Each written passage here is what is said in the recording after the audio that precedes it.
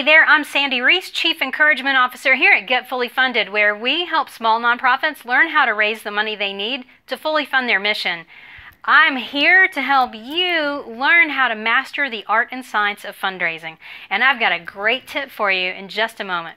But before we get to that, go ahead and hit the subscribe button and the notification bell so that the next time we post a really great tip like this one, you're among the first to know. Okay, on to this week's tip.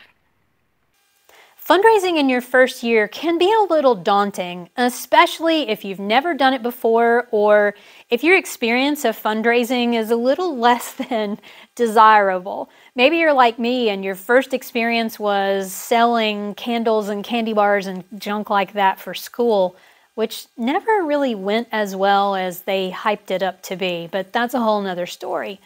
But what all that leaves you with now is an activity that you have to do on top of everything else. So while you're getting your office set up and your programs up and running and finding volunteers, now you've got to figure out how to raise money and how to raise big money, not just little dribs and drabs, not nickels and dimes, but a whole lot.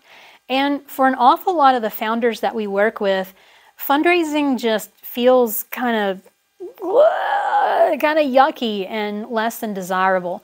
And there's a big reason for that. So I want to share a tip with you that I think will help a lot if you are fundraising in your first year. And that is, make the fundraising about those you serve, not about you. If you make it about you, then you are putting yourself on the line, you're putting yourself at risk of rejection.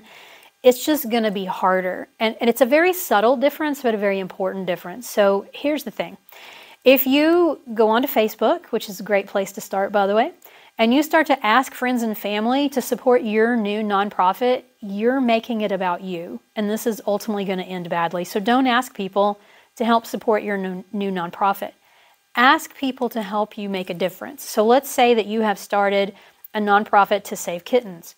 What you want to do is say to people, help me save more kittens. It's kitten season and kittens are going to die in shelters and we can do something about that. See how that works? It's not about you anymore, it's about the kittens. We're putting the focus where it needs to be. So no matter what your mission is of your organization, you have to ask people to help you make a difference by changing the lives of those you're trying to serve. Now, take that one step further by telling people exactly what their donation will do. If you haven't put a budget together yet for the first year, you need to do that. That's also part of fundraising in the first year. It's hard, but you can do it. You can estimate how much you want to do in terms of service and what that's going to cost so that you have an idea of what you need to raise. You also can think about how many kittens you want to save, and then you can start to do some math to think about what it will cost to save one kitten. Then as you go throughout the year and you actually get some hard numbers, then you can come back and say, for sure, here's what this costs. But initially, you're going to be working from estimates, and that's okay. That's totally okay.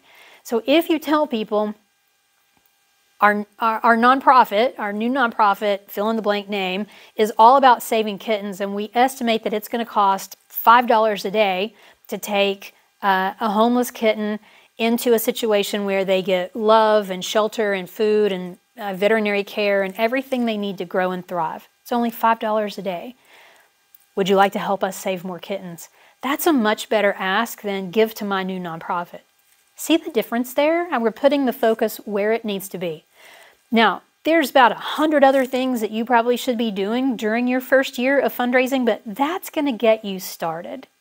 All right, I'm going to give you a link here in just a second to an article on our blog that goes into a lot more detail about all those things you need to do. And go ahead and click over there, read that, get your ideas, and then go raise the money you need to get through the first year. If you like this video, there's plenty more where this came from. Be sure to hit subscribe and the bell so that you get notifications every time we upload a fresh piece of content so you don't miss a single thing.